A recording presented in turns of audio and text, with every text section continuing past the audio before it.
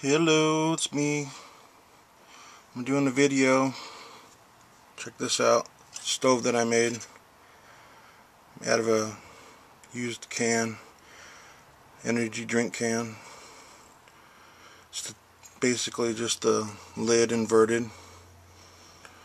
Got some rivets to hold it together, some holes for the flames, and this is the flash pan. Just an empty tin. Pretty much put the stove there.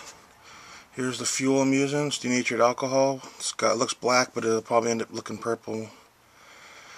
And I just put this in here. Load some up. Put about, I don't know, a couple ounces. That's good. Put in a little more. Okay.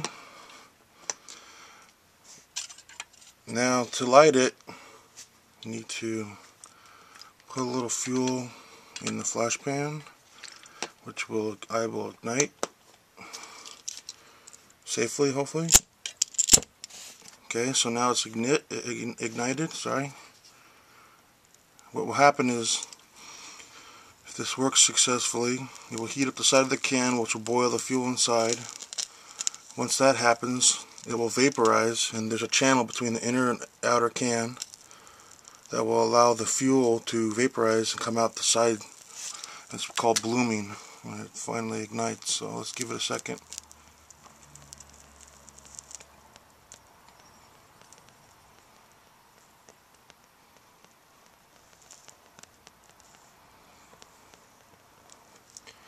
The fuel inside is starting to heat up.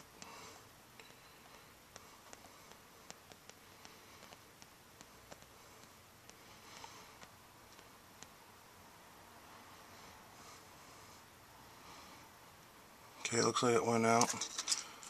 Put a little more fuel in there. Sometimes it takes more. I would like to put some wick around the outside, give it something to hold on. Okay, that's a lot. Move the fuel out of the way. You can also use heat, what they put in gas tanks to evaporate moisture. There's some other fuels you can use. The best one is heat, and I use denatured just to give it a shot. These are also double thickness walls. See, now it's starting to bloom.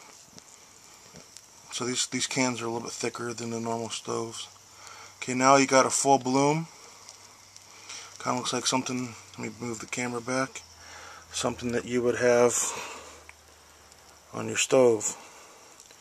And let me see here, get a good shot. If you can see, the fuel is actually boiling inside, generating a lot of heat. You can boil water really fast. The next step would be to put a can of water or some type of container on top of the can, directly on top, which will put the ignition out inside and put more of the pressure coming straight out.